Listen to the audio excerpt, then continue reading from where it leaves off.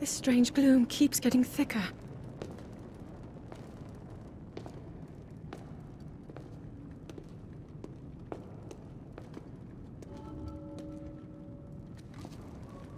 We've been descending for a while now. These tunnels are deeper than I thought. What could be down here?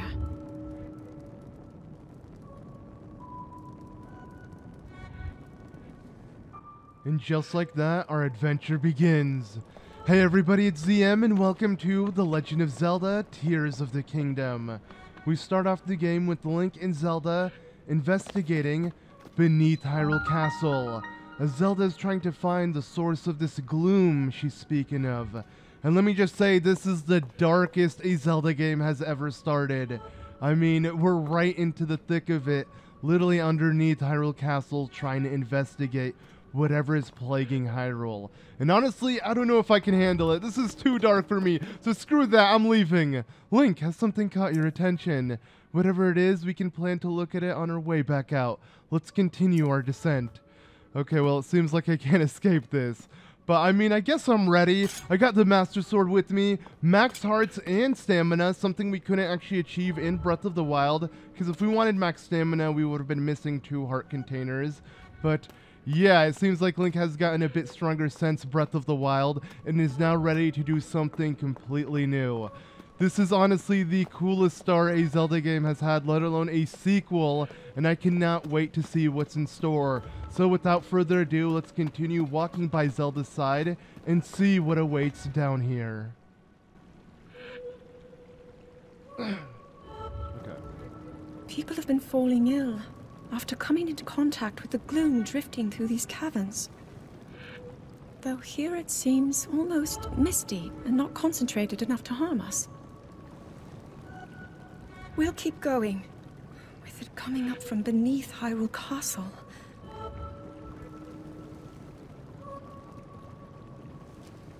We do not know what waits below, so we need to be ready for anything.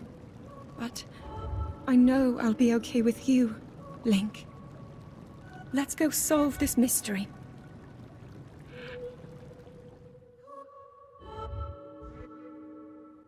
Now I have to say, it's cool to hear Zelda be confident towards Link, as she never gave us that in Breath of the Wild. But obviously after everything they've been through, she has a lot more confidence in him. And yeah, to me this is such an insane start. I mean, we're with Zelda and we're just continuing downwards. Now, what is cool is Zelda has a fair bit of dialogue that she can explain to you about underneath Hyrule Castle and everything she's learned about it.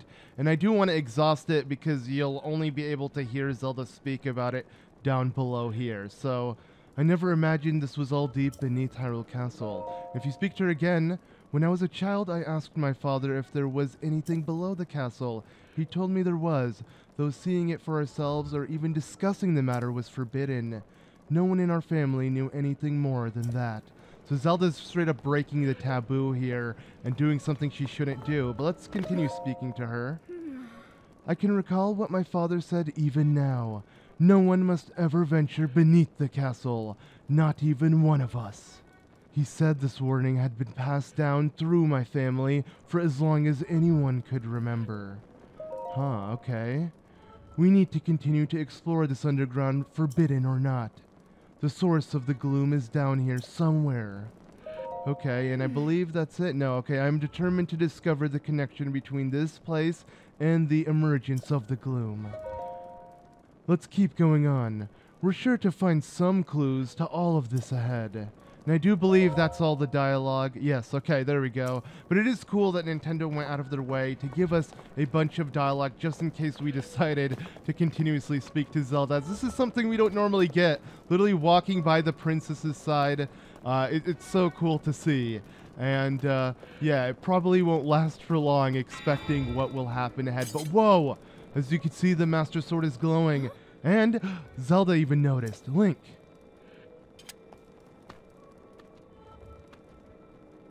The Master Sword. It must be sensing something. I knew we had a reason for concern. Ever since the end of the calamity, the castle has fallen into neglect. But I never could have imagined anything like these tunnels were hiding here. We must be careful as we move deeper. Alright, sounds good. And actually, you don't have to wait for Zelda to walk really slowly. You can kind of rush ahead and beat her, but no matter what, you'll be stopped and forced to examine certain things you find in these underground ruins. And well, Link, look here.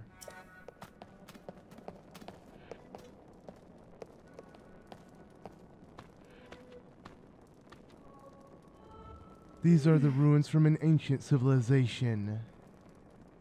Wait, something is written here. Might these ruins be from the Zonai? She said it, she said the word, yes. It is crazy how the Zonai were just forgotten ruins in Breath of the Wild, but how much we learn about them in this game. And we're going to continue to learn about them under here with Zelda, as we have this to examine as well. Oh, look at this. These carvings. I'm sure they're Zonai in origin. I've seen designs like this in my studies. The Zonai are said to have lived long ago, in the time of earliest legend. They possess godlike powers and had a prosperous civilization in the sky. Many history books tell us about the Zonai, but none give us the full picture. Much is still unknown about them. Yeah, it's insane how Nintendo had pretty much planned this whole concept from Breath of the Wild and showcasing these ruins. And speaking of which, the statues there. What about them? Is this what the Zonai looked like? They seem so different than us, and such long ears. Hey, I want to be talking. You have long ears too, Zelda. Relax.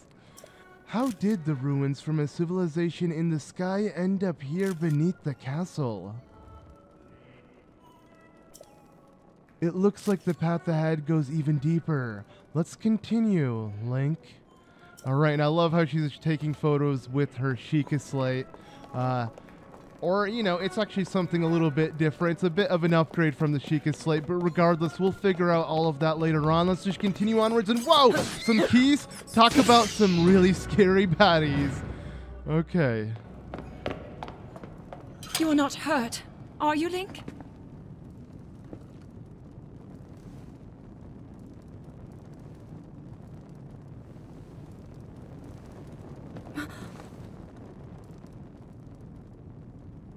Look at these murals.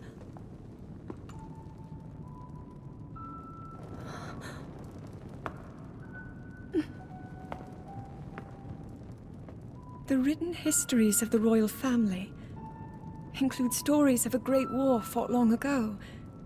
It was a conflict between allied tribes and someone only ever referred to as the Demon King. Is it possible? Do these murals depict the same legend?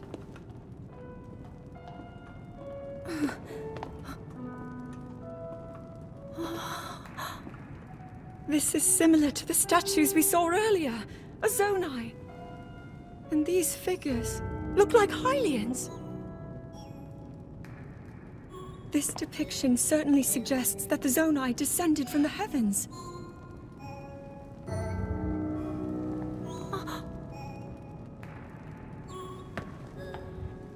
It is said that my ancestors, the first of Hyrule's royal family, were born from a union with gods who had descended from the heavens. These murals tell a similar story, and if they are accurate, then the gods mentioned were the Zonai. They must have forged a relationship with the Hylians of that time, working together to establish the Kingdom of Hyrule. This figure, he seems to be stealing something of incredible power from the young kingdom. This all aligns with what I've read during my studies. And then this, it shows the Demon King. And a fierce battle against him.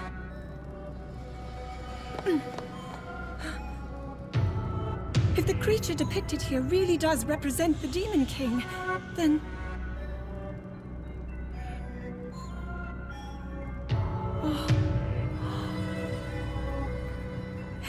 incredible. This mural must be the Great War recorded in the royal histories. This is the imprisoning war, and the events that led up to it. Link! This is a huge discovery.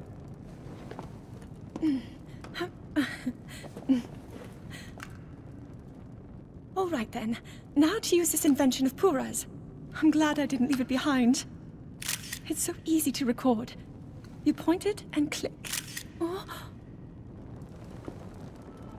Oh, it looks like the rest of the murals are obscured. Oh.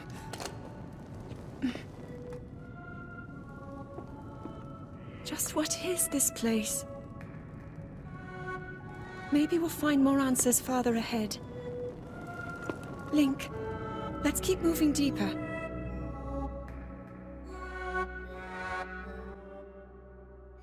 Now, Zelda saying this was a huge discovery was no understatement, as according to these murals, what we know of Hyrule's history may be completely off, as we never knew the Zonai played an integral part of Hyrule's history, and now we're figuring this out now. It makes it seem that Breath of the Wild and Tears of the Kingdom is in a timeline of its own, and we're going to continue figuring out what the Zonai are and how they affected Hyrule, but let's save that for later, as we're continuing to venture beneath Hyrule Castle, and as you can see, the closer we get, the louder and more ominous the music gets, because we're slowly approaching, yes, this, oh my god.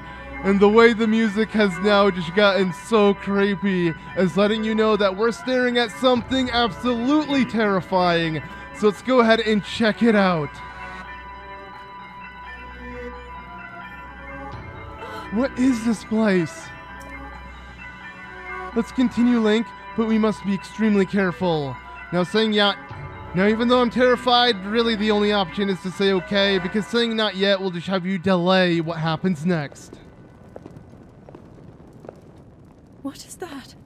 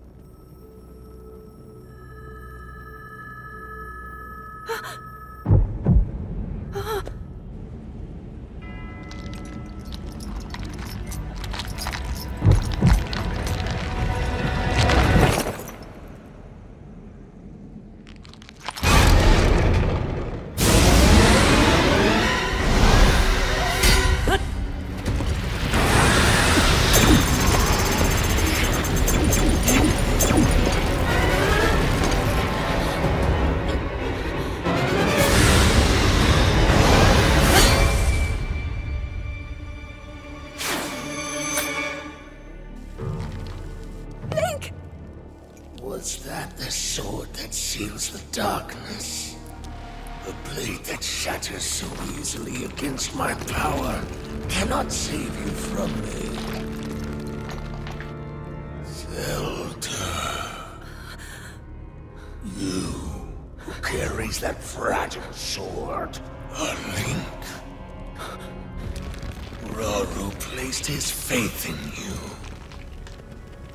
And that was all you could do. How do you know our names?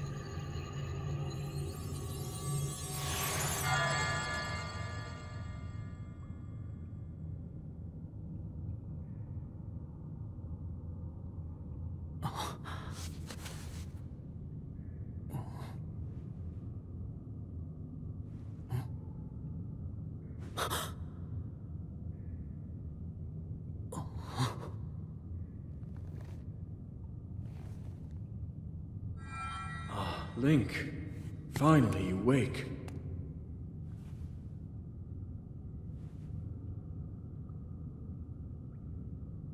I've heard a great deal about you from Zelda.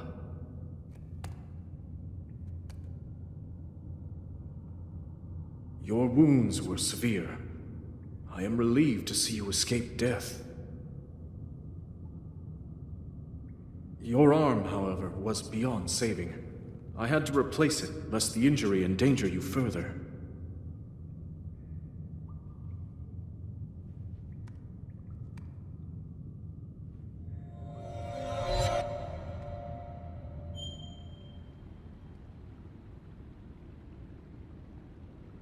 Now this is more likely how a Zelda game begins. Yes, back at square one with only 3 hearts, as Link has been stripped from everything except his Master Sword. But his Master Sword is no longer the same. As you can see, it's been completely destroyed from what happened beneath Hyrule Castle, as this is known as the Decayed Master Sword, the sword that seals the darkness.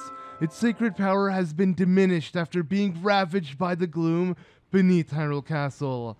So while we get the Master Sword early on, it ain't the Master Sword we know, as it only does 1 damage, which is so weak even compared to a tree branch that you'd find early on within the game. And we're still gonna need it, because speaking of branches, we're gonna have to destroy these that are in front of us right now to get by. Even though the Master Sword is destroyed, it has a bit of sharpness to it that will let us continue onward. And as we can see, this weird hologram of a green hand, and it actually looks like Link's new hand. And I like how Link kind of figures out what to do. Well, this hand looks like mine, let me touch it with it. And just like that, it worked. And that looks familiar. Oh. Yeah, it sounds like church bells, which is pretty cool. But yeah, obviously by touching this green hologram, we were able to activate this area with a blue pad that has appeared, kind of like the Sheikah teleportation areas we know from Breath of the Wild, and they will act exactly like them, hence why they look like that. But also it has opened up this door and gotten some of the gears to get moving. But okay, let's continue onwards and jump down. Yes, this is a great start to the game. Though I have to say the beginning was a bit too intense for the beginning of a Zelda game. I love it though, because it is a direct sequel to Breath of the Wild. So I do expect some events to happen in the beginning to set us up. But yeah, now it's feeling more like a traditional Zelda game, and more so like Breath of the Wild, with Link now investigating a completely new area as he must escape the area he awoken in, and yeah, get ready to start his actual adventure. And here we have a chest that holds something we need, and that is the archaic legwear. Simple classic legwear. They're well worn and showing their age, but they still have got a few good years left in them. It can be a bit cumbersome to have to tie the straps. Alright, let's go ahead and put it on though. It looks a bit ridiculous. Link has a kind of Greek mythology look to him. That's what I'm getting at from this outfit. And we're going to figure out more about it and who wore it. Obviously, we can already tell from the ruins we saw earlier beneath Hyrule Castle that they're related to the Zonai. But now let's go ahead and get a better look at where we are at the moment. Yes, we're all the way up in Hyrule Sky. And this is the true opening for the game.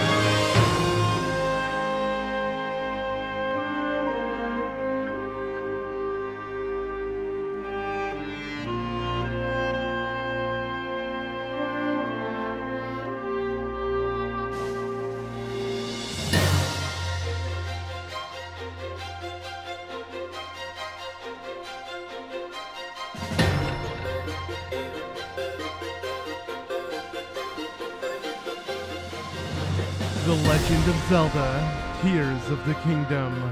I honestly didn't think Nintendo could top Breath of the Wild's opening sequence, but they truly have with Tears of the Kingdom, as not only are we shown Hyrule and its surface, but we're shown the sky and all above, as we begin our adventure by diving into this lake and making our way to our first Sky Island, known as the Great Sky Island.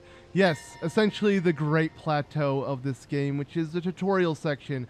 We could see a dragon, we could see a lot of cool mysteries, but let's just start our adventure by continuing our way throughout here and seeing what awaits for us. So, okay, we got a tree branch, and as you can see, it does more damage than our decayed Master Sword. Double the damage. We also got some sky shrooms, as these seem to be new ingredients that we'll be able to use to cook stuff. But we also got familiar ones like the apple that we got in Breath of the Wild as well. And here we have a new enemy entirely known as the Construct. Obviously, these are in relation to the Zonai that are found within the sky and their ancient technology. And we'll figure out more about that as we continue onwards. Let's go ahead and pick up what they drop. As you can see, a Zonai charge, making it obvious that, yes, they are creations of the Zonai. And we also got a Soldier Construct Horn, which we can use further in the game as a weapon buff, which will be used for one of our main abilities. But we'll get into that as we continue onwards. So here we have a Construct, but it looks friendly. So let's go ahead and check it out and see what's going on with it.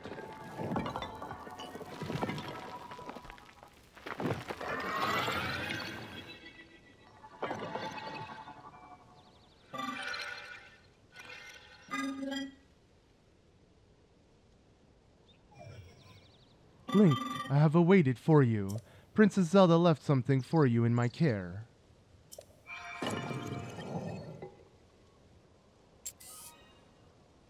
This is the Purapad. I am told it is an invaluable tool that will provide you with direction. Alright, so it seems like Purah has upgraded the Sheikah Slate into the Purapad. And it looks so much more like a Switch than the Sheikah Slate originally did. So yeah, there we go. We got the Purapad, Princess Zelda's prized device. It has a variety of features that are essential for adventure. Alright, and we use it just like we used the Sheikah Slate in Breath of the Wild. I received it from Princess Zelda. I have now passed it on to you. My records indicate that Princess Zelda is waiting for you in the location marked on its map. My message has been delivered. Where am I, though?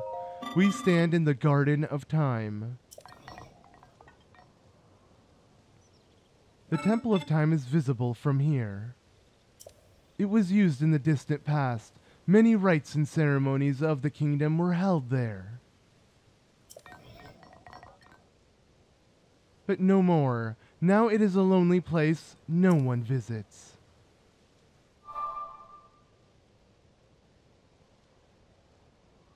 Alright, so find Princess Zelda is our main objective.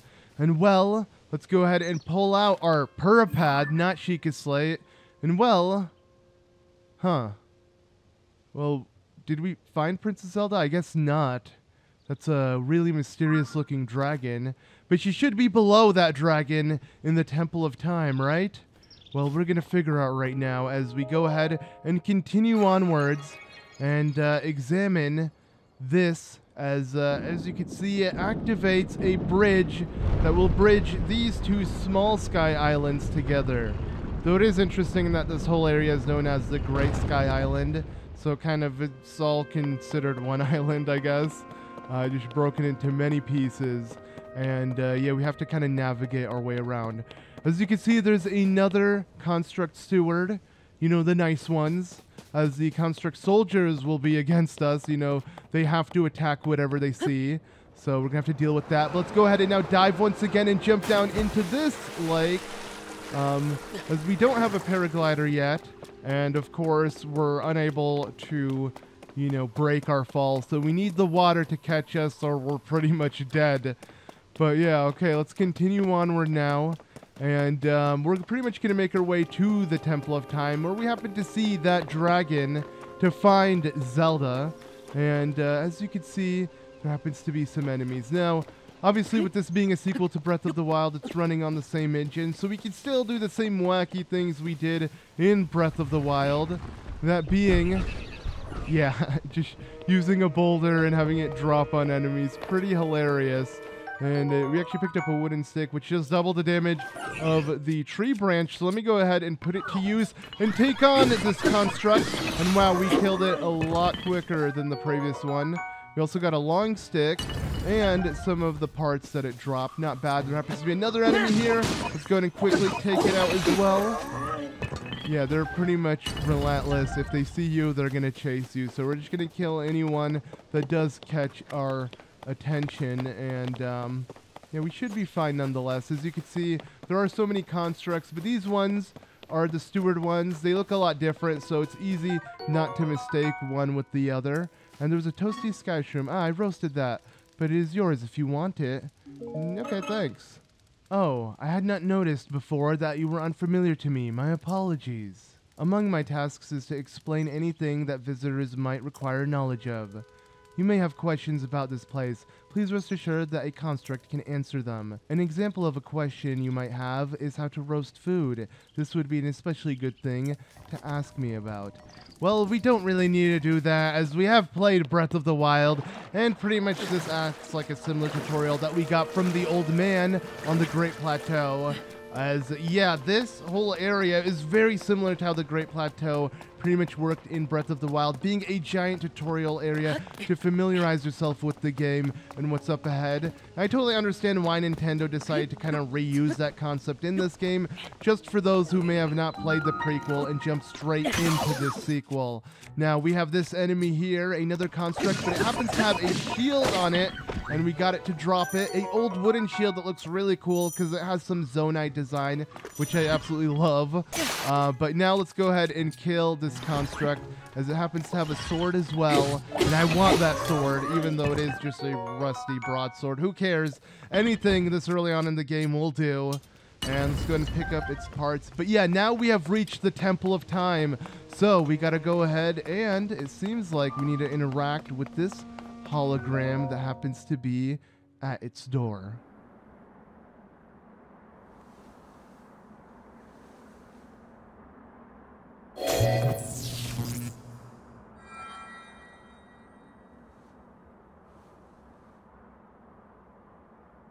That door will open only to those with sufficient power. I'm sorry. I did not intend to startle you. It was I that spoke to you earlier. That arm originally belonged to me. I am Rauru.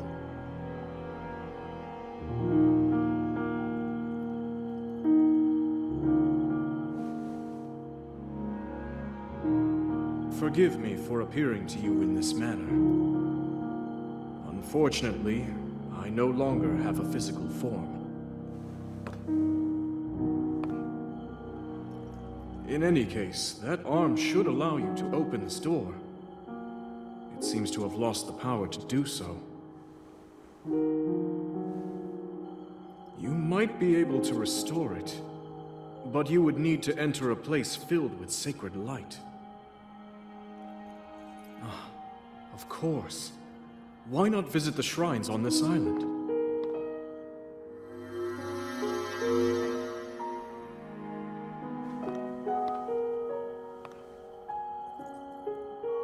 The shrines. Yes, I'm sure they are the key.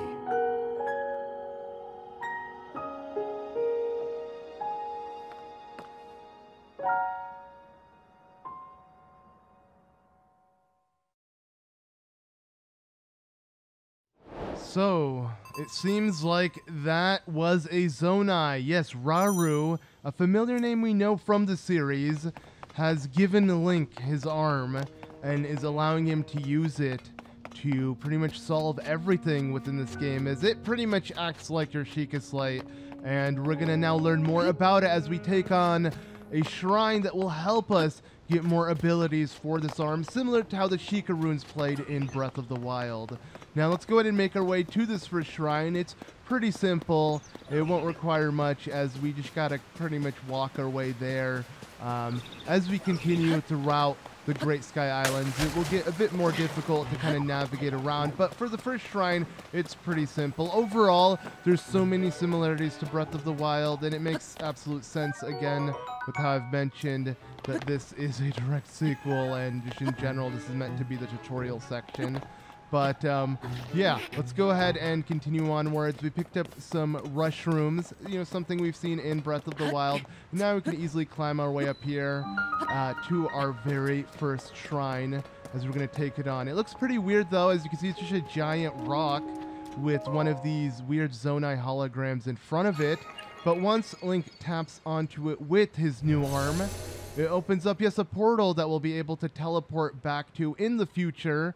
It looks very similar to the Sheikah ones, as it's also in blue, with a different design on it, though. But yes, a pretty much gate out of nowhere opens up and allows us to enter the shrine. It is absolutely insane how that works. And here is our first look at the loading screen. As you can see, it shows the map when loading, which is pretty nice because it shows where you are at and gives you an idea of what's going on with each loading screen. More information, to say the least, which I kind of like, but okay. Ah. So you've made it here. This is a shrine of light. Long ago, I filled these places with the light that purges evil. I believe this light will restore an ability your right arm has lost. Now then, extend your hand.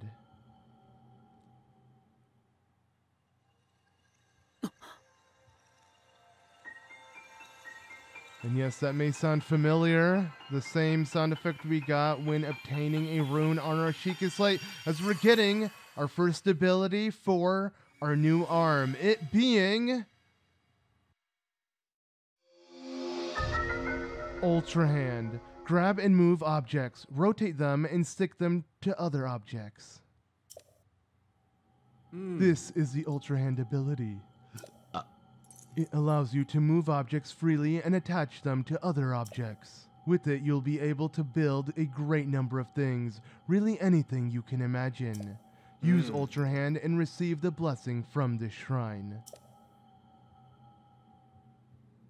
And there we go. We begin our first shrine. I love the design of these areas, the ability to create.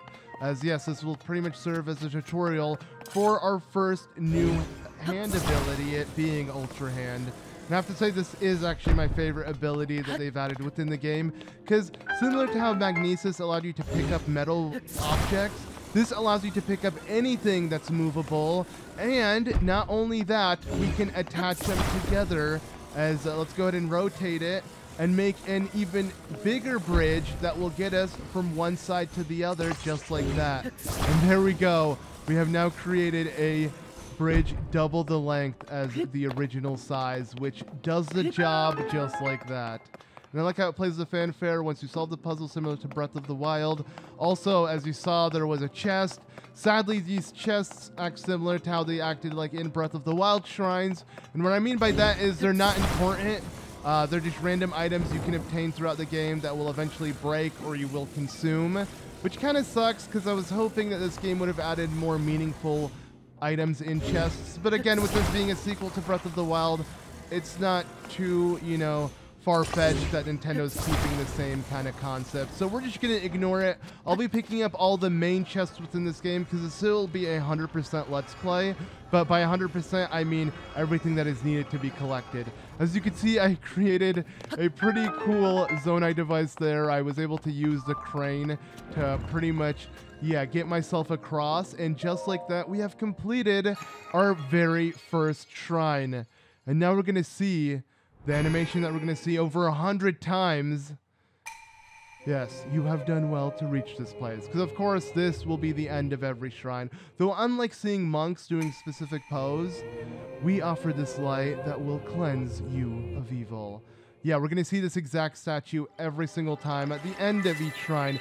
It's showing a Zonai with a Hylian. It looks kind of weird, but yeah, clearly Hyrule's past is something we never knew, and we're figuring out the Zonai are so important to Hyrule's history within this game, and we'll continue to figure that out. But as you can see, yes, the Orb of Light has entered Link, and by Link's face, he is surprised that, yes, some of the malice that essentially took all of his hearts away has now kind of cleansed him. And yes, a light of blessing is the name of these, and we're going to be getting tons of them throughout the game to upgrade ourselves. But yes, may the light of blessing grant you the strength you seek, as it will slowly purge away the evil that Ganon has corrupted Link with, and give us the power that we started off the game with, that we had at the end of Breath of the Wild.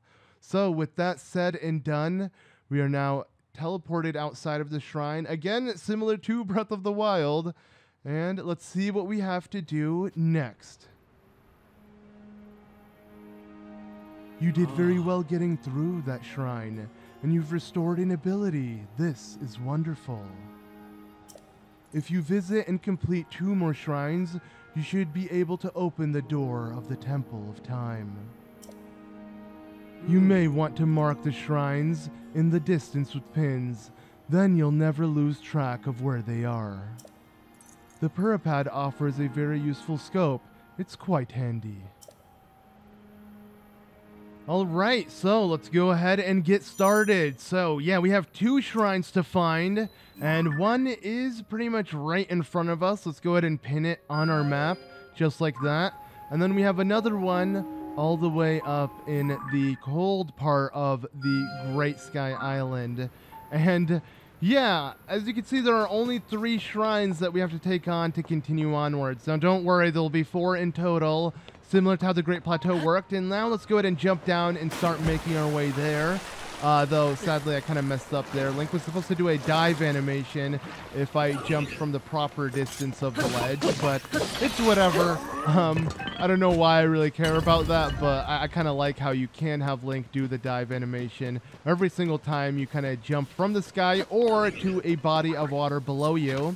But here we have some more constructs we got to take on. Let's go ahead and quickly take them out. And there happens to be an old wooden bow dropped by one of them. Not bad. We're going to pick up everything it has to offer. Okay, some arrows. We could use that. Now we got some range attacks if needed. But yeah, now we got to make our way to one of these 2 shrines that we have now discovered. And I'm going to make my way to the one that's obviously in the non-cold area first, as it's much closer to get to, and pretty much the route you want to take if you want to kind of reach both of these shrines in quick succession and not kind of run around the map continuously and, you know, get lost. Because we can't actually teleport yet around, which makes this area a bit more difficult, because in Breath of the Wild, once you completed the first shrine, you had the ability to teleport to every activated shrine you had. But in this game, you have to complete the first 3 to then do that. But there we go, we made our way down thanks to Ultrahand, and we can see Rauru's spirit just chilling. Let's go ahead and speak to him. I can see they're still at work, even now. We originally created the constructs to assist in our endeavors. All of us were fond of them. I never imagined they would continue to carry out their assigned tasks to this day. The fact that their labor no longer serves any purpose, yet they perform it still, it is disquieting to me. I guess he's talking about these constructs, and well, it seems like it is trying to chop down this tree but having trouble. So let's go ahead and help you. Oh, it scared it. It's whatever. At least I helped you out. So what's up, man? Is that what you wanted to do? I witnessed your woodcutting technique just now. It was very well done. It was nothing. Such modesty. Your technique is impressive enough that I would appreciate your assistance. That is assuming you have time to spare. I don't have time to spare. I gotta make my way to the Temple of Time. Well, we have 2 shrines to take on to open it. But yeah, obviously with taking down that tree, we can use its logs to create a bridge here. But you know what? I played Breath of the Wild. I know what to do. Yes, I actually almost fell there. But yes, with the shield surf jump, we can actually kind of, you know, create the gap there and make the jump, because it gives you a little extra air than a normal jump. And obviously, if you're not confident of doing that, you could just use a log with your Ultra Hand and kind of just fill in the gap that way. But as we can see, there's a construct steward with a bow trying to take out these new animals we see up here. And you know what? Let's go ahead and kill one. As you can see, we got a critical hit by hitting its head, which does double the damage according to the game's tutorial. And we picked up some raw meat. Pretty cool. These enemies kind of look like ostriches or something, but obviously there's some ancient animals from the past that still exist here in the sky, which is pretty cool. And now let's go ahead and make our way up here because we can see Rauru's spirit once again admiring the view. Let's see what he has to say now. I love this view of the Temple of Time. I always took a moment to appreciate it whenever I passed by here. The Garden of Time was quiet. The only sound to be heard was the time bell ringing in the mornings and evenings. It was as if the whole place changed at its chime, especially at night, when the sound signaled the emergence of fireflies. Those were glorious times. Obviously, Rauru is from the distant past of Hyrule and reminiscing about its times on the Great Sky Islands with, the Temple of Time. It's so cool, and I love how the Temple of Time did have its chimes during the day and night. We're actually going to hear it in 30 minutes in-game time, as once 7 approaches in the morning or at night, you know, whether it's AM or PM, we'll hear it. And as you can see, okay, there happens to be some constructs. If we take them on, we'll be able to get this chest that's blocked, and then we can slowly make our way to the shrine up ahead. We also got a stam bulb, which is essentially like a stamina root that looks like a bulb as well. Pretty cool, but okay. Also, as you can see, our stamina is being consumed differently when we're using the, slow-mo attack with our arrows. Instead, each time you shoot an arrow, it consumes a little bit of stamina. Instead of for how long you're in the air, it's just continuously consuming stamina, which is pretty cool. But yes, you can hear the chimes of the Temple of Time bells. Really nice. I love the atmosphere here. It is so nice. And yeah, it goes off twice. But yeah, with that said and done, let's go ahead and now open up this chest and get a reward. And sadly, nothing that important. It's opal. We can use it for obviously material and other things that we'll get into. But yeah, there's a body of water down ahead, but let me just see if I can. Okay, I still took fall damage, but if you didn't want to take fall damage, you could easily ignore all of that by jumping in that lake all the way over there. You can see it by the waterfall, but it doesn't really matter as we're going to be able to heal back up fully after completing the next shrine. And I'm confident enough that we'll be able to easily take it on with only having half HP. I mean, either way, 3 hearts is not that much. But oh, there we go. We actually killed some choo-choos, and we got their jellies. Yes, some enemies we recognize from Breath of the Wild, something different than the constructs we see up here. But speaking of this axe that we picked up, we actually want to use it to chop down some of these trees and use the logs to create ourselves a raft, because the shrine actually happens to be on the other side of this giant body of water. So we're going to have to create our own way of transportation to get past it. And it is pretty cool that this is how it works. Like, even though, yeah, you can't swim any better than you did in Breath of the Wild, so the swimming mechanic still sucks in this game, you're able to do something to get by through the water. Obviously, in Breath of the Wild, we had the Sheikah rune that created the ice blocks that work as platforms, but now with Ultrahand, we can straight up create vehicles that transport us in water, and wow, the view is just so beautiful, especially this high up in the sky. It really seems like this is what Nintendo wanted the Great Plateau to feel like, because it was elevated up in Hyrule's surface, but not nearly this high. This is truly the next level of the Great Plateau, which I find absolutely amazing.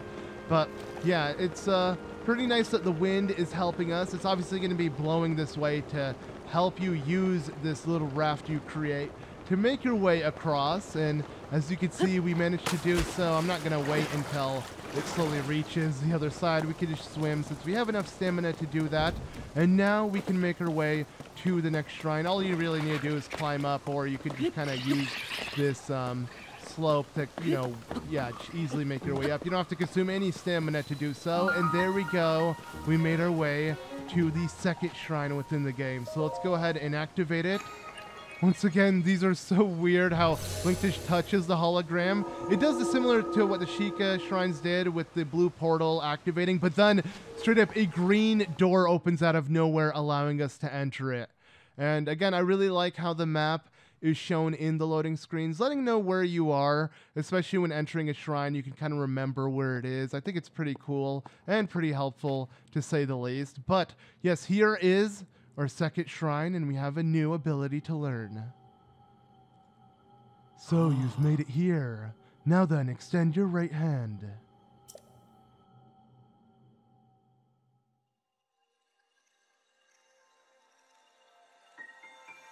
Once again, a very familiar sound that we heard in Breath of the Wild. And well, we got ourselves the next ability in our arms, that being...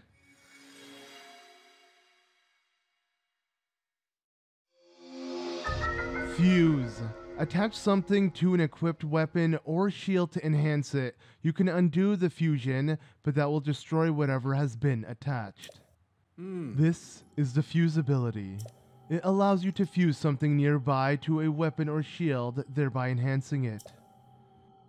Why not pick up the sword just ahead and then fuse a nearby object to it? Use fuse and receive the blessing from the shrine. Alright, let's do exactly that. So yeah, fuse is another really cool ability that actually changes up the gameplay entirely. So the ability to combine. And yeah, we're going to go to pick up this rusty claymore. You know, it's rusty, it's not really of much use, but when we decide to use the fuse ability on this giant boulder here, we can turn it into... Well, actually, let me first pull out the rusty claymore. There we go. Pretty much a giant makeshift boulder-like hammer that can destroy anything in our path. It's pretty nice. And yeah, obviously it gives this rusty claymore a lot more durability and can destroy things it couldn't have destroyed.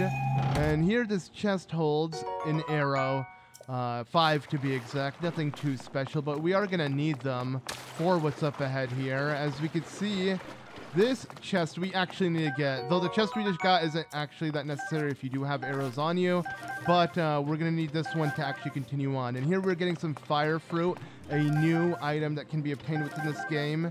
Not necessarily wanting to be used for cooking.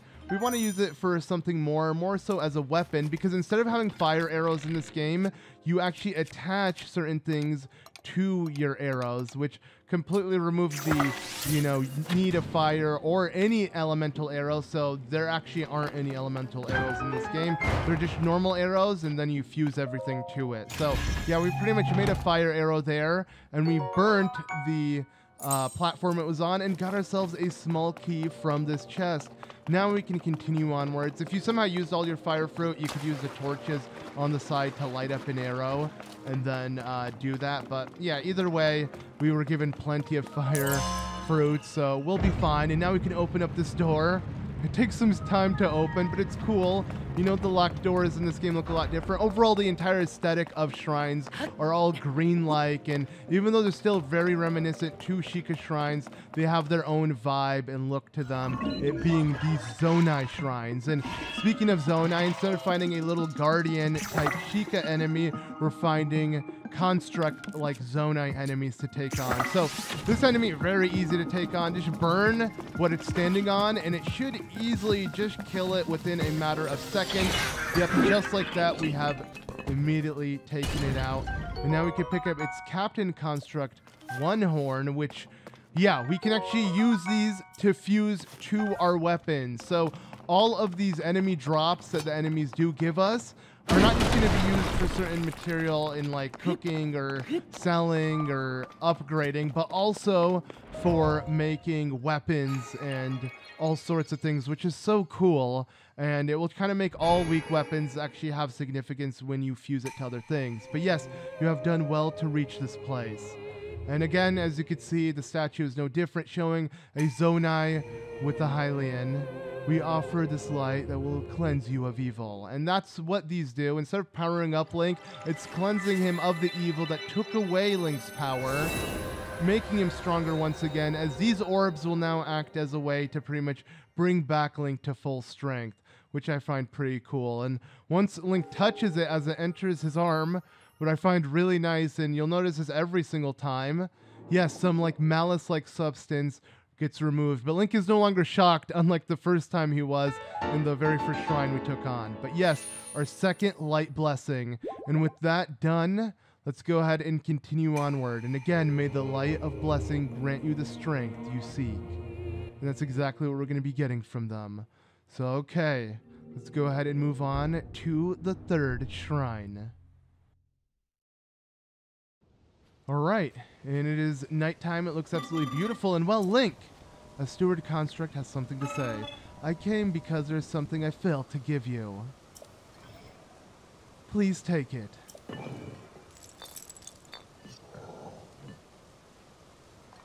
And that is, as you can see, Link put it on his hip,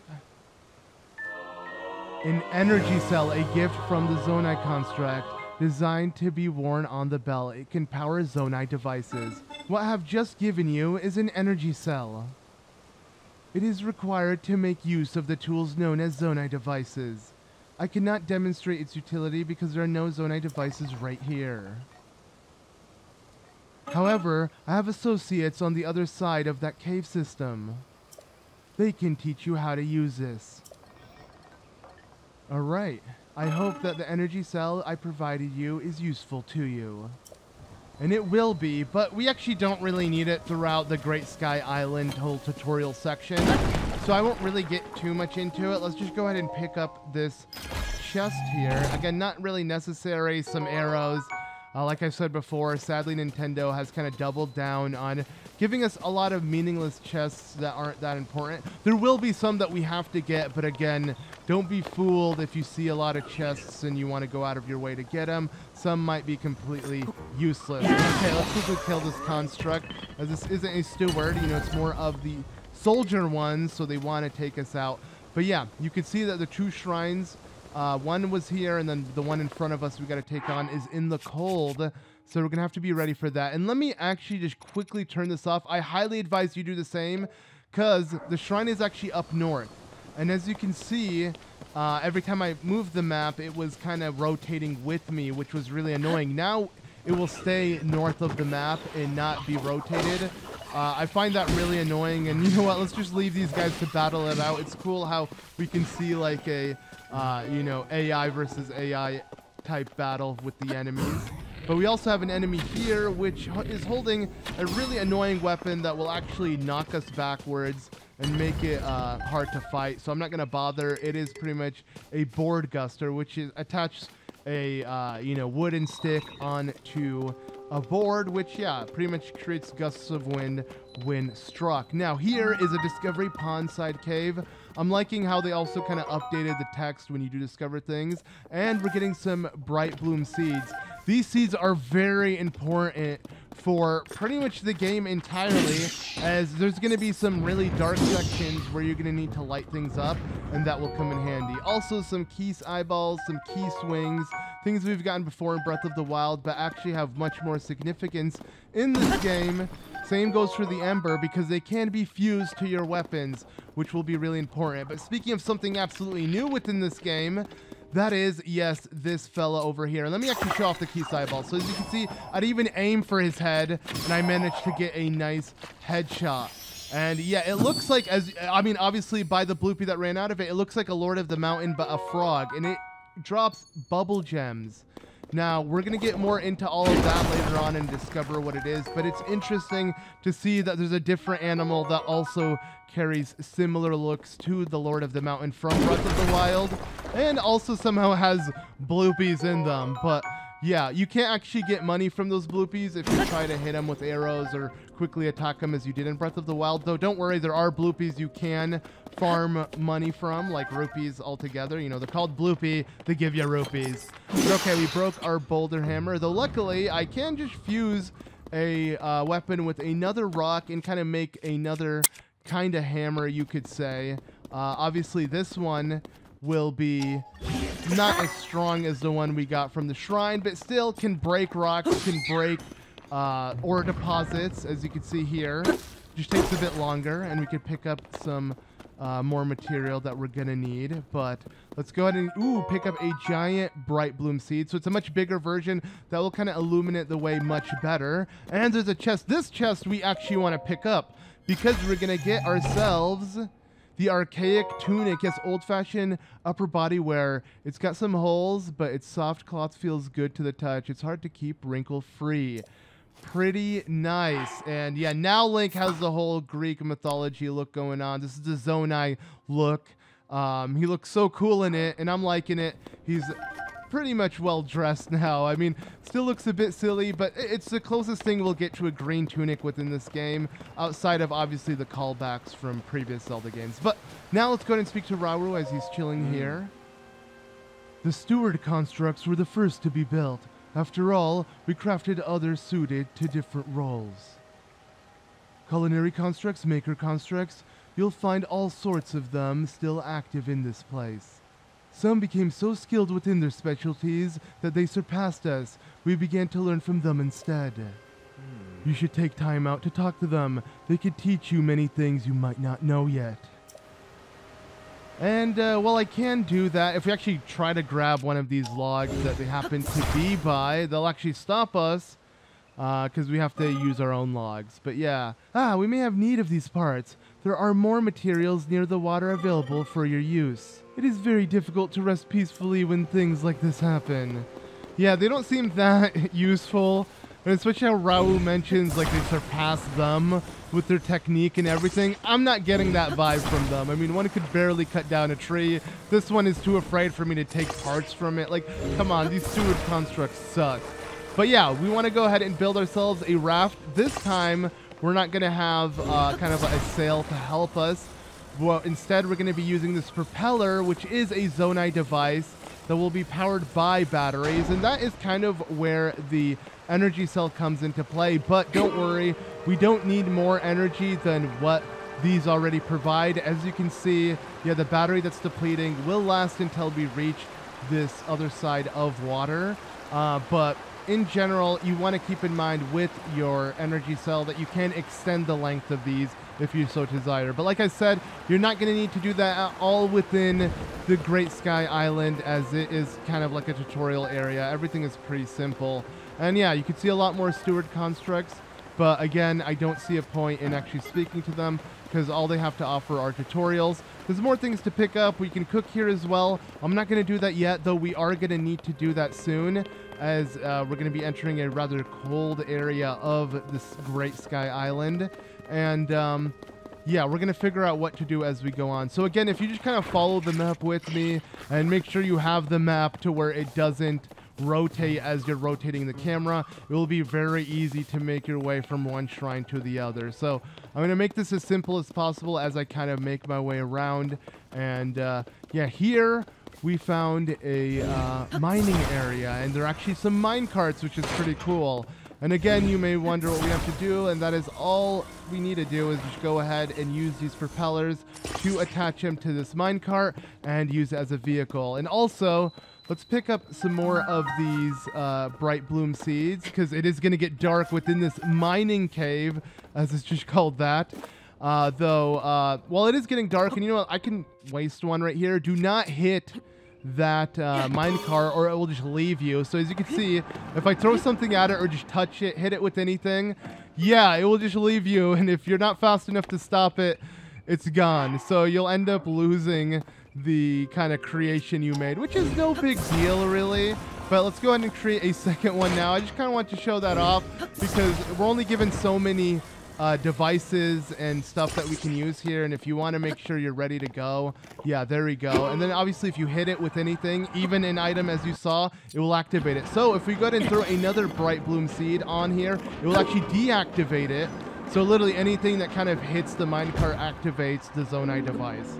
But by doing so, oh, and there we go, it's 7 a.m. now. We can hear the chimes of the bell. Pretty nice. But yeah, we made our way because it was blocked, and now please wait. This cave is especially dark. You will need a light in order to proceed to the mining site ahead. You have bright bloom seeds. Yes, I do. What a relief. Bright bloom seeds grow primarily in caves. There was a time where they once grew here as well. This cave has been mostly picked clean of them. That is because it is especially dark. The seeds were often necessary. My associates often forget to bring bright bloom seeds. I am posted here to provide a reminder. Use them to light your way if you are proceeding ahead. Watch your step. And yeah, that's exactly what we're going to be doing with them. We're just going to pretty much toss them. You could also attach them to your arrows, but if you don't want to waste arrows with them, just go ahead and do just that. And there we go. We can continue onwards. Also, it's going to throw another one because, yeah, it gets real dark, like super dark, to where you literally can't see anything around you. And here we got some Zonai. These are very valuable minerals that we're going to be using as well throughout the game. Much more valuable than all the other, you know, things that we find in ore deposits. So, yeah, this cave in particular happens to have a lot of Zonai within it. Something that we're actually only going to find in particular areas throughout Hyrule. So we have to be lucky finding some here. And let me go ahead and just quickly, as you can see, yeah, if you do need, though, and oh, okay, I forgot. So yeah, those rusted Zonai devices can drop Zonite charges, similar to how like the rusted Guardians would drop ancient gear parts and stuff like that. But yeah, there's more rocks and more sticks if you need to make more makeshift hammers. But also, there happens to be another one of these weird looking enemies, as you can see. And I guess we didn't do enough damage to it. It takes about 3 hits, but if you have a weapon strong enough, it will take much less. But yeah, we took out another one of them, and we got another bubblegum. Really weird concept for a, and name for a material drop, but it clearly has something magical to do with Lord of the Mountain, and we'll figure that out later on. But okay, let's go ahead and pick up more Zonite, and speaking of Zonite, we'll figure out what we can do with them thanks to this forge construct. Apologies for not noticing you. I was focused on processing Zonite. This is the Zonite I mentioned. It is a unique material that can be mined far beneath the land below. There are trace deposits of it on this island as well, but they are limited to this cave. Our society flourished by processing this substance into other materials. Processing? Zonite is processed by smelting it into a furnace. It is thereby converted into materials with useful properties. A few such materials will be ready for your review shortly. Wait a moment. Okay, and after waiting a moment, we'll figure out what to do with the Zonai as it acts as currency, essentially. Thank you for your patience. I will now explain what sorts of materials the ore can be processed into. Zonite technology is typically powered by Zonai charges. These occasionally solidify into a form known as crystallized charges. Converting Zonai into other useful materials in this way is called processing. Okay. We got the gist of it, and now we can actually use the Zonite we just mined to get more Zonite charges, and obviously the bigger version of the Zonite charges being the crystallized charges. So, yeah, clearly Zonite is the way to power things. Now we can find a lot more charges easier, so we'll use the Zonite to get the crystallized ones, as obviously they are of more use than the smaller charges. And again, these are used for your energy cell, but we're not really going to need to do any of that within here because, yeah, we're pretty much in a tutorial section and everything's going to be very, very straightforward. And I like how this guy was struggling, but hey, I did it for him and I took the Zonite from him. Screw him. I wanted it for myself. And let's go ahead and destroy the rest of these just real quickly because trust me, as he said, you're not going to find him outside of this cave and obviously in other particular areas, but I want to make sure to get as many as I can now. But anyways, let's see what's up here. This is a minecart station. Evacuated resources can be transported from here. Could it be that you have forgotten to bring Zonai capsules? Huh, what? Well, I don't have Zonai capsules, so if you say you have some, I don't know why they offer us that, because he will actually give us a supply, and we can actually see the supplies. So it's a good thing I said no, so I could show it off real quickly while it's sitting right there. And yeah, if we try to take it, I have not given you permission to take those. Did you forget your Zonai capsules again? I guess I have. So what are Zonai capsules? You have forgotten yours, or perhaps you may not even know what I mean? Zonai capsules are a convenient means of carrying portable Zonai devices. It is unfortunate that you seem to have none. I will lend you a few spares. And we got 3 fans of Zonite capsules. So essentially these are very similar to the fans that we used in the beginning of this mining area where we attach it to a minecart. But now we can carry them in our inventory and take them out at will. But obviously, as he's going to say, once we take him out, we cannot put him back in capsules. So yeah, once you decide to take one out, you want to make sure you put it to use, or you will use them for good. And yeah, just, it will kind of be laying there. So we're definitely going to make use of at least one of them. And don't worry, we'll be able to find much more of them throughout the game, actually real soon once we complete this section here. So let's go ahead and pretty much grab one of these mine carts, and obviously we're going to need to add one of these fan devices to it. So we just need to press pause, and there you go, Zonai devices. So we could take out more than one, though we only want one, so make sure you decrease and only have the one, and the second you unpause, it just drops out of Link's inventory like that.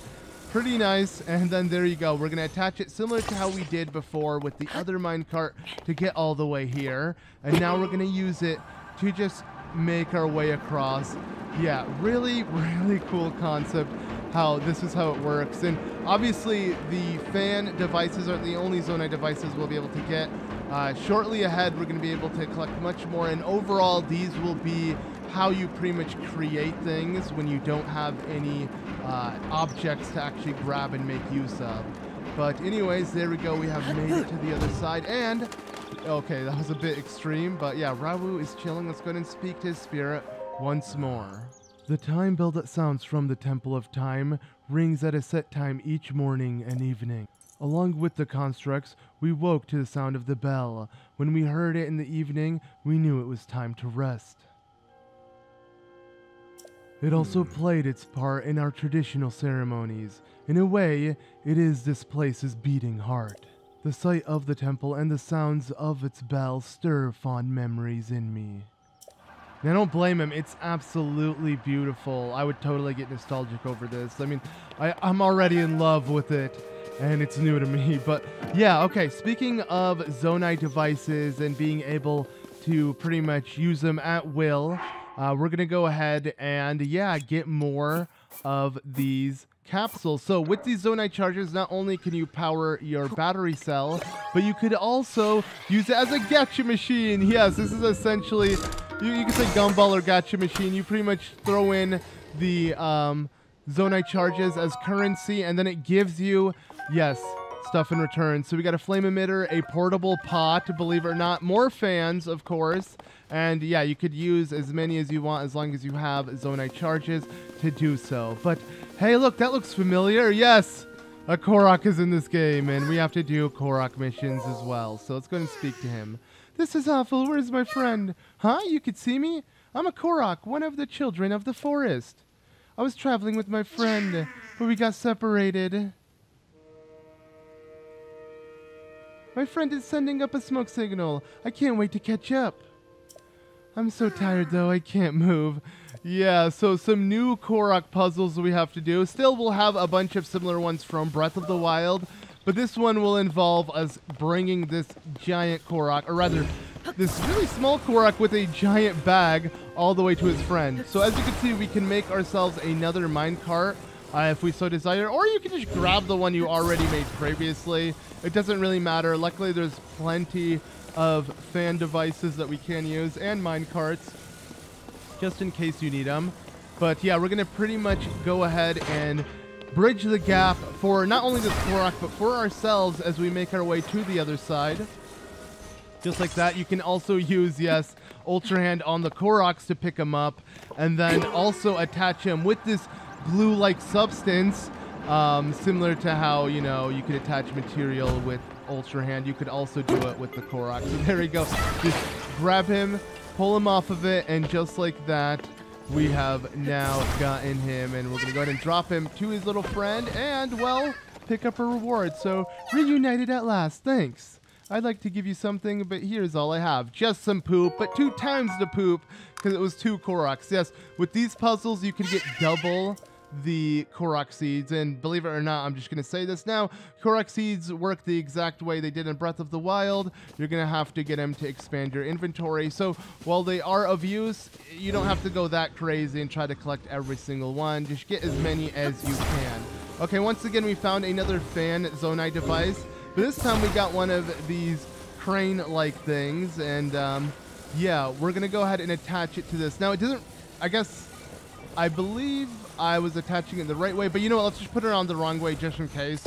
We do need to change it. I'll show off how you kind of break an object from another. So yeah, once you attach it together with this glue, as you can see, you gotta wiggle it off to disattach it, to that way if you want to fix your build, you could easily do it that way. I find it so cool how that works.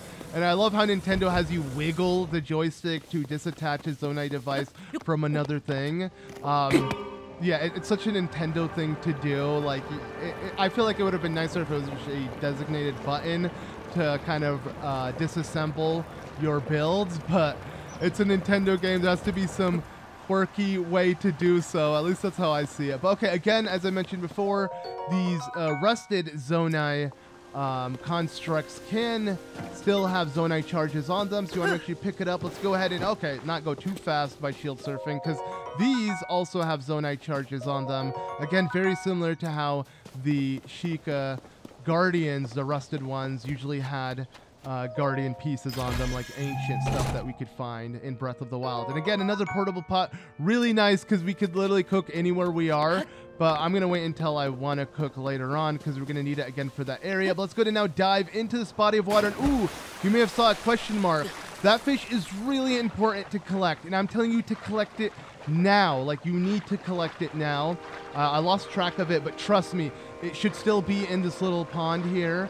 If you don't collect it, you're going to have to come back to the Sky Islands a little bit later in the game to get one. So just get one now. Do not cook it. Do not do anything with it. Just remember, you want this ancient fish. I like how it's literally known as an ancient version of this fish because, yeah, they're only located on these Sky Islands. You can't find them in Hyrule surface. But okay, we've reached the cold area of the, you know, Great Sky Island section. Similar to how the Great Plateau had a shrine in the colder section of the Great Plateau, this also does. And luckily, we're given spicy peppers, so we'll be able to easily maneuver. And we can cook without having to waste a Zonai device. Here in this pit cave, as you can see, we just took away what the steward was trying to collect, these spicy peppers. And now we're going to go ahead and cook ourselves a nice, delicious meal. And as you can see, yeah, Link has different humming sounds. He actually has a lot of references to older Zelda songs when he hums each time he cooks, instead of just the one humming sound that we heard Link do each time in Breath of the Wild. He has multiple ones. But anyways, let's go ahead and kill this one as well. As you can see, there happens to be another one of these weird-looking frog-like, enemies. They're called bubble frogs if you read, the description of the bubble gum that it drops. But yeah, there we go. Make sure to collect as many as you can. There's usually one located in pretty much every cave, and since these are caves, we're finding them in it as well. And not just above in the sky, we're going to find them on Hyrule surface. So overall, it's just a new collectible to get throughout the game, and it's really cool how we're going to kind of expand on the mystery of Lord of the Mountain within this, because in Breath of the Wild, it was really just a mystery, and we barely knew anything about it. But yeah, this pathway will take you back to where that bubble frog was. But since we already killed it, we can just continue onwards, pick up more bright bloom. Very, very handy, of course. And now we could reach the top of this. But this is where we're going to need to eat our food, because as you can see, temperatures are getting dangerously low. So let's go ahead and consume our spicy sauteed peppers.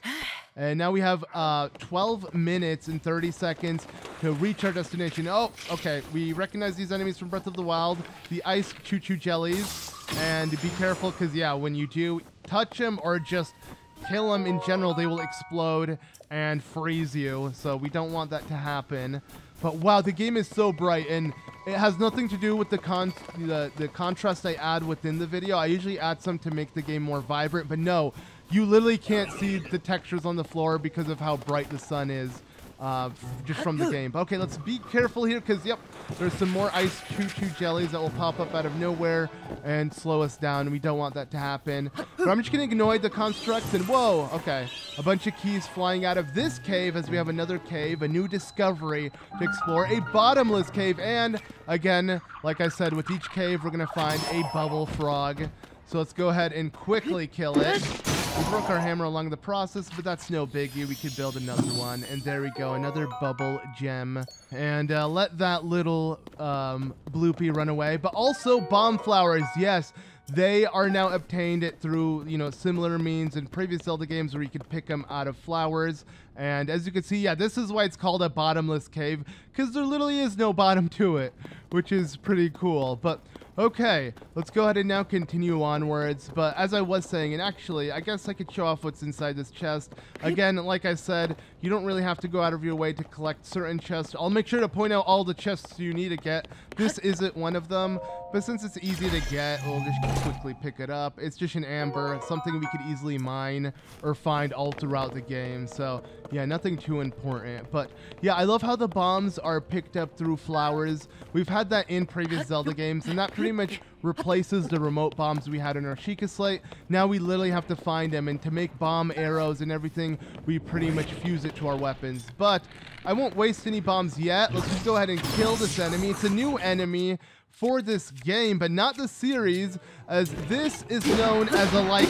Yes, we got likes back. You know me, I dislike likes. I missed saying that. Now I can say that again because this game actually has them. Yes, it's kind of dope. They look a lot more terrifying, though, than they did in Breath of the Wild. Or rather, in previous Zelda games. They didn't exist in Breath of the Wild, but yeah, in past Zelda games, they look much different. And yeah, let's go ahead and open up this chest here. And they just got dropped an opal, but I want to kill it nonetheless. But yeah, they look a lot more threatening, and they drop a like stone. They're kind of worth killing, even though they take a while, just because they usually have a chest inside of them. They can, though, suck you up. Luckily, they don't consume or take any of your items like they did in previous Zelda games. This would be the game that would have made a lot of sense for them to take away your weapons or something like that, but luckily they don't. Either way, I don't want to get swallowed up by one, but maybe we can show off. Actually, oh yeah, we got a flame emitter shield. So while we do have flame emitter Zonai devices, we could just use one that we find on the floor and just burn this like to crisps, which is pretty dope. Obviously that opens up its weak point, which is what we want to hit so we can get free attacks in. And I guess I'll be able to kill it real easily. I'll go ahead and use the shield once again. Actually, let's just go ahead and show off the flower bombs here. So yeah, there you go. It's a nice explosion. It also sets it on fire, which will then let me hit its weak point once again. And then we can just easily kill it as we're waiting for our flame emitter shield to regain its battery, because it ran out of battery charge from, the little bit we used it for. Very OP, sadly, when using Zonai devices on your weapons, even including a shield, by shooting fire, it will slowly deplete the shield's durability, which will eventually cause it to break. But okay, yeah, we got another flame emitter. And yeah, let's go ahead and just pick up more of these blight bloom seeds and then make our way onward. And oh, okay. Every time the chime goes off, it just kind of, it's just so nice that we can see the Temple of Time. We could hear it. Such an amazing concept. Such an amazing view. I absolutely love it. But okay, once you exit the bottomless cave, you want to make sure you climb right above you. Do not bother exploring around and wasting your cold resistance timer, because we want to make sure we reach this next shrine. Luckily, once you complete the shrine, we'll be able to get an item that will allow us to stay in the cold as long as we want, without having to consume any food or anything like that. Now, if I want to shield surf, I advise not using the flame emitter shield, as yeah, you'll end up hitting it and then it will hurt you, and as a result, because you're not supposed to be riding the shield when there's a giant dragon head attached to it. But okay, we got some flint. We can cook more food if we so desire, and we got some more spicy peppers. I mean, we don't even need that cooking pot. We got our own portable ones. But regardless, there we go. We have made it to the next shrine. This being the third one that will give us a new ability for our hand. And one of the really cool ones, I'd say this one you probably use the least, but still, it's going to kind of open up the game in many new ways. So let's go ahead and enter the shrine and see what this new ability is. All right, so let's go ahead and now take on this third shrine. And well, Rauru is going to give us the next ability.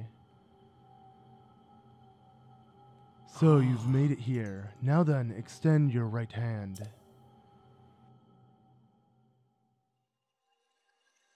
All right, and once again, we hear something very familiar to what we've heard before.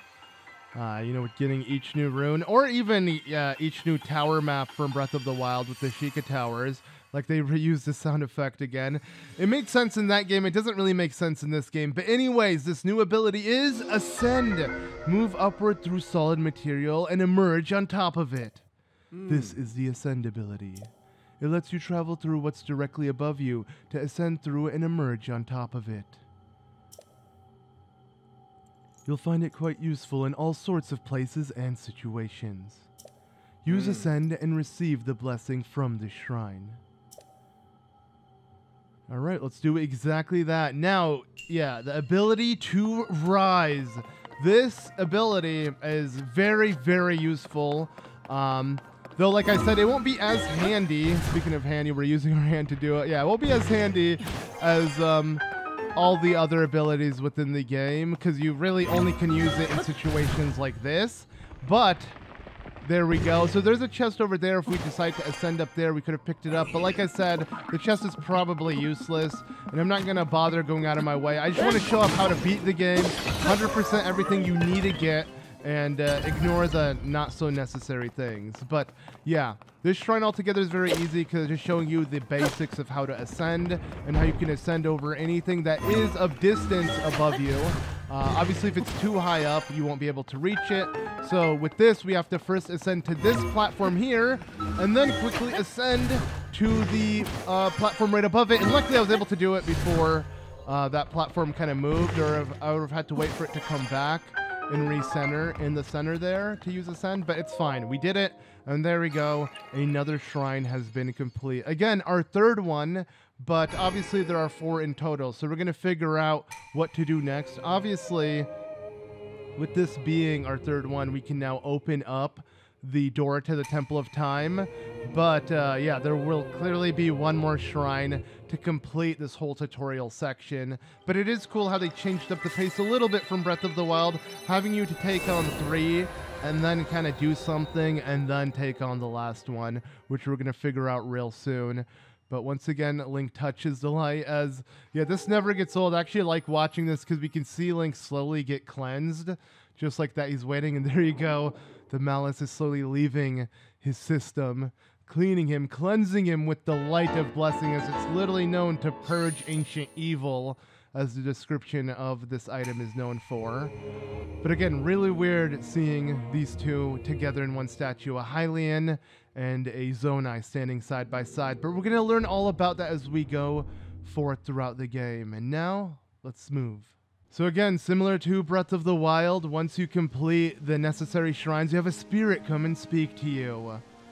And well, I see you've restored some power to the new arm of yours. The door into the Temple of Time should now open for you. Alright, nice. And there we go. But as you can see, the Temple of Time is really far away from where we're standing. So how are we going to make it there with these? Well, let's go ahead and ascend up here. And we're actually going to find a really nice alternative to using the paraglider. Of course, the game doesn't want to give us the paraglider yet, and that is to make use of the Zonai devices. And we're going to make real good use of it. But first, let me pick up this chest. This is mandatory, as it gives us the Archaic Worm Greaves. This will allow us to pretty much withstand the cold temperatures without having to cook any food. At least, it will give us 1 level of cold resistance. So if we put it on, it looks pretty nice. I like it, but for this tutorial area, I kind of want to keep the, traditional beginner look with the archaic legwear and archaic tunic. But yeah, we got another Zonai charge from that rusted construct. And okay, our wooden shield is damaged. It's whatever. Let's go ahead and now use Ascend to make our way up here, as there happens to be another one of the gacha Zonai machines. And I could totally use more capsules. Why not? So we do have a good amount of, as you can see, you can use bigger ones. I don't think I've gotten a bigger version of the Zonai charge. But yeah, we can use the Zonai charges we found. Like I said, we found a bunch through rusted constructs. And we obviously pick them up from killing other constructs. You can also trade them for Zonite. We're just going to use the ones we have currently to get a good amount of Zonai devices that are in these capsules. And we got a new one known as Wing. So we're going to figure out what the wing does. As you can see, there's one right here, though I don't want to use that one because it's kind of just sitting there. But let's actually speak to Rauru's spirit once more since he is chilling here. The Zonai devices were the pinnacle of our technology. We built an advanced civilization with them and flourished for many, many years. If you can master the use of Zonai devices, your quest will be much easier. All right, let's do that. Let's figure out how to make use of this wing. This is actually how you make your way to the Temple of Time with ease without having to backtrack or do anything ridiculous like that.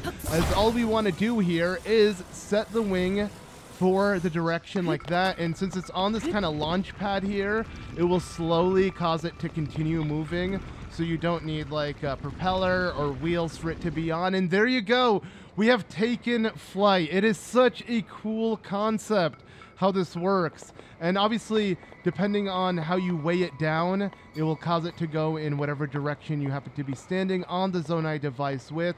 But yeah, this is really nice, and it's cool that we have extra ones of these as capsules. But yeah, pretty much my goal here is to reach the Temple of Time like so, by just riding it and yeah, causing it to head down. If somehow you lose control and you're about to like crash or fall off, you could just jump in a body of water to easily catch you. But there we go, we've done it. Now let's go ahead and activate this.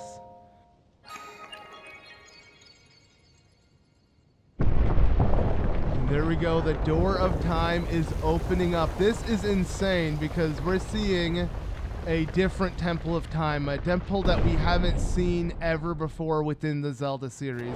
The original one within this timeline, and the game is called Tears of the Kingdom, and well, there happens to be a tear. Let's go ahead and check this out.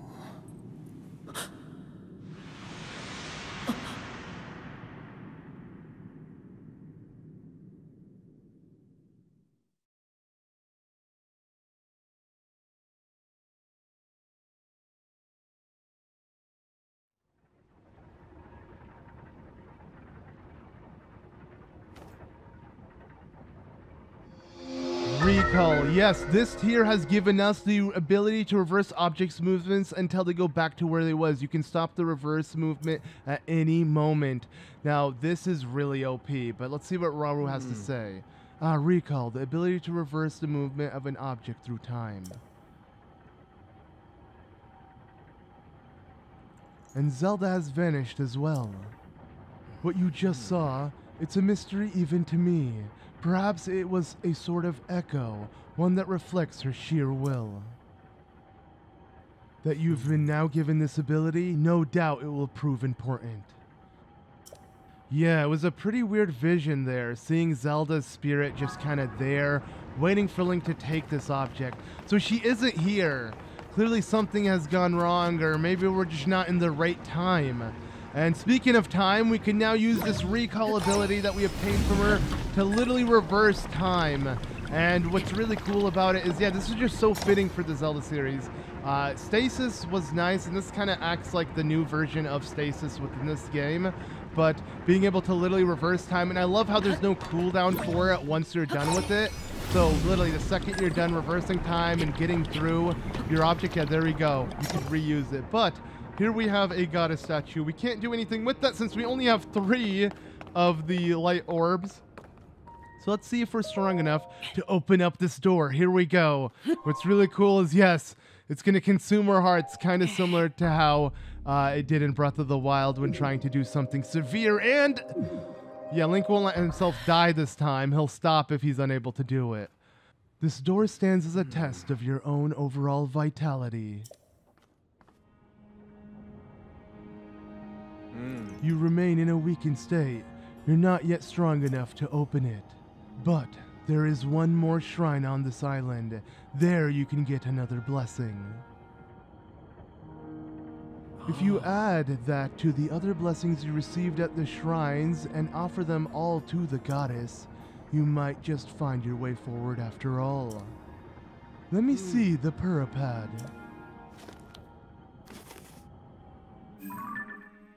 The Purapad lets you travel to certain places instantly. Now, see all the blue marks marked on your map? You could travel instantly to any of them. I'd suggest the one on the bottom of your map. Yeah, okay, so this is pretty much where we can now use it to travel, as, yeah, we were unable to travel between shrines up until now, mainly forcing the player to use the Zonai devices and overall traverse the map without that help. But now that we're given it, let's go ahead and teleport all the way back to where we originally woke up. And yeah, take on the shrine that's now marked on our map. So of course, the reason why we only took on 3 and then couldn't advance forward, as we were missing a heart to open up that door, is because, yeah, we gotta take on the 4th shrine that will give us the last blessing light that will allow us to create, you know, 4, kind of like how the Spirit Orbs did in Breath of the Wild, which will then give you a new piece of heart or stamina, but of course we can only get a heart for now. And of course, when we did activate this way back in the beginning of the game, it kind of got these to start moving, as you can see, but we want them to move in reverse. So once again, we can kind of maneuver our way upwards. Very similar to what we already did in the Temple of Time. We're doing it again now with these, and hopefully I don't slide off. There we go. We made it with these. And yeah, believe it or not, this is how you find where that shrine was secretly hiding. So we had to get the rune from Zelda, or rather the ability recall from Zelda. And with that said and done, we can now find the final and 4th shrine on the Great Sky Island, it being this one right here. And since we already got the ability, which is recall, we're not going to be getting a new ability within the shrine. We're just going to be using the ability we just obtained to solve the shrine, which is pretty cool. So let's go ahead and take it on. All right, so yeah, Rauru isn't going to interrupt us this time around. We're just going to get right into it. The ability to rewind.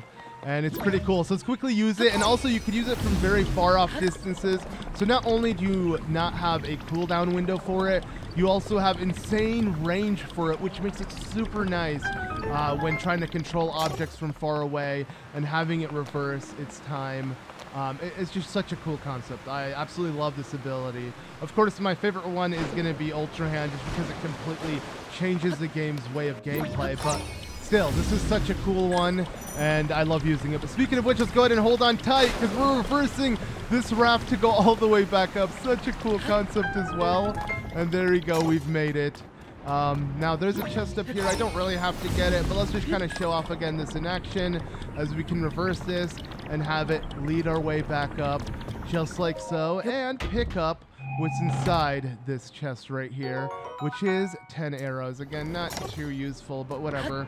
Let's go ahead and now jump down, and well, to solve this puzzle and complete the shrine, once these 2 pendulums pretty much align together, as you can see, opens up the door. So if we reverse time, it will keep, yeah, one of the pendulums to follow its direction, because they were going in opposite directions. And just like that, we're able to open up the door and keep it opened.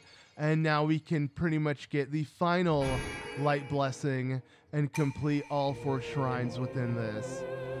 Not bad. And yeah, overall a great tutorial for the game and a great way to kind of get all 4 new abilities that we're going to be using throughout this game to solve its many puzzles and many shrines. As yeah, similar to Breath of the Wild, these will be your main key items, key weapons to really do things. It all relies on Link's new arm here. Of course, we have weapons that we can find, but they're all breakable and mainly used for combat. When it comes to puzzle solving, it all is down to your arm, similar to how it was all down to the Sheikah Slate in Breath of the Wild. But there we go. Another light has been obtained. Link has now been cleansed a little bit more. And just like that, we're going to now make our way all the way back to the Temple of Time. Sadly, there was no way to teleport there since there wasn't a teleportation spot activated there. But we'll find a really easy way to do so, which I'm going to show off. Instead of teleporting to the nearest shrine, we have a pretty convenient way thanks to the Zonai devices. And overall, yeah, it's pretty nice. And I love how this is shaped of a dragon. There's so many dragon-like structures with the Zonai, but let's go ahead and move on. All right, like I said, I'm not going to teleport to the nearest shrine, which was the first shrine we took on. That's the closest to the Temple of Time. I'm going to show off a pretty easier path. And ignore that Construct Steward. We can't actually do anything with it yet, but he will be pretty useful later on. But okay, the Room of Awakening. We're not really there. We're above that room. But yes, as you can see, there are more wings, the Zonai device wings that we know of. And if we go ahead and place it again on these launchways, we can quickly jump on it and then use it to pretty much take us all the way to the Temple of Time. Yes, we're so high up because obviously the Room of Awakening was much higher than the rest of the Great Sky Island. But yeah, pretty dope how this works, how you could just kind of ride your way all the way across. I absolutely love this. Now, obviously, even though I'm standing on the head of this wing, it's not going to kind of dip all the way down the way I want it to. So we're going to have to wait until Link is right above the water and then just dive our way all the way down below. This is kind of the safest way to do so. If you're not confident, just teleport to the nearest shrine and then walk to the Temple of Time.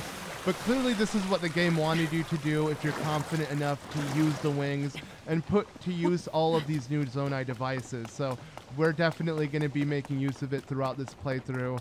And yeah, overall, I am loving the new changes this game added to what Breath of the Wild had already established to the series. But yeah, there we go. We're done. All is said. All is good. Now we'll be strong enough to actually open up that door, as we have to get ourselves another heart container through the goddess statue. So sadly, we kind of have to go through this area once more. And what I mean by that is, don't get me wrong, I love the Temple of Time. I love the way it looks, its structure, everything. But as you can see, yeah, we got to quickly use recall to kind of jump on this real quick and then make our way up here. Do it once more. Whoa! Okay. I kind of got a little ahead of myself. Luckily, this is taking me back up. I guess I ran a little too fast. I got way too excited, you could say. What's nice is, though, is as you can see, yeah, I don't care if that depletes all the way, because I can easily use it once more. I love how there's no cooldown. That, to me, makes the recall ability just so much better than stasis already with what it does, you know, outside of that. But okay, there we go. And I like how Link doesn't look back. He just pulls up his hand and is like, stop. And then it just stops the reverse of time. But there we go. So yeah, sadly you can't choose. If you're someone who wants to do a 3-heart run, you have to actually have 4 hearts early on in the game to continue throughout the game. But of course, you'll be able to now get stamina moving forward. So we gotta have 4 hearts, but then from there on out, I'm probably gonna focus on stamina. And again, with a new heart container, it also cleanses Link just a little bit, because technically Link unlocked all of these in Breath of the Wild. So all we're doing is reversing the curse that we got from the mummy beneath Hyrule Castle. And now let's go bring peace onto Hyrule. All right, sounds good. Here we go. Now we got to open up the door once again, this time with an extra heart container on our belt. So I believe we can do it. Here we go. I love how this works. I love how it shows the hearts depleting. This is such a cool concept and makes this like moment seem way more serious. But there we go.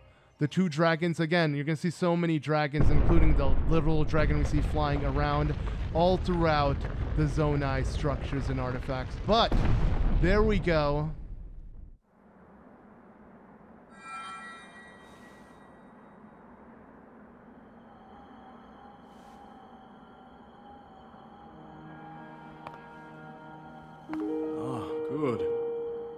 I see you have managed to open the door. You haven't fully recovered yet, but that is to be expected. You are almost beyond saving. By visiting the shrines and receiving their blessings, you have mitigated some of the corruption's effects. Though our time together has been brief, I am so happy that we finally met.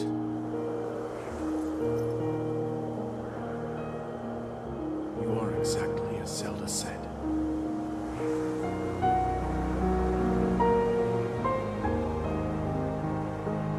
I've done everything I can for her. Now it is up to you.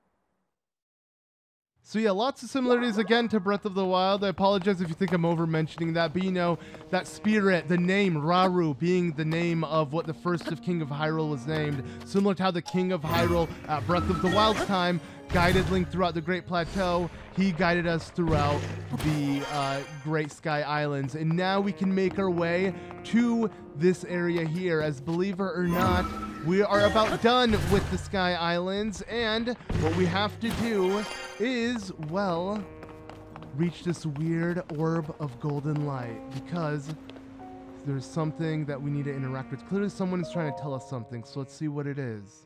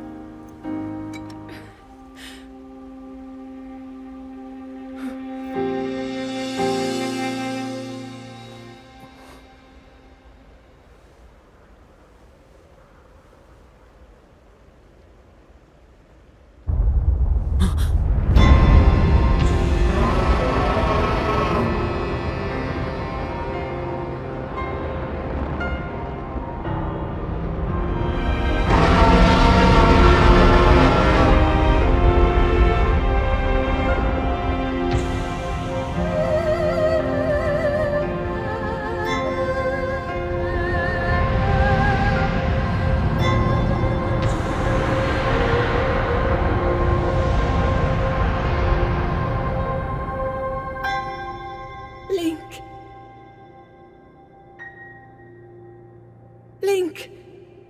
You must find me.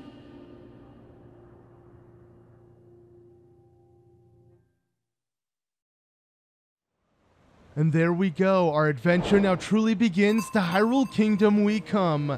As yes, with the clouds now parted, we can now jump off of the Sky Islands, finishing our tutorial section and starting our adventure in Hyrule. So join me next time as we dive down to Hyrule's surface and explore it within The Legend of Zelda: Tears of the Kingdom.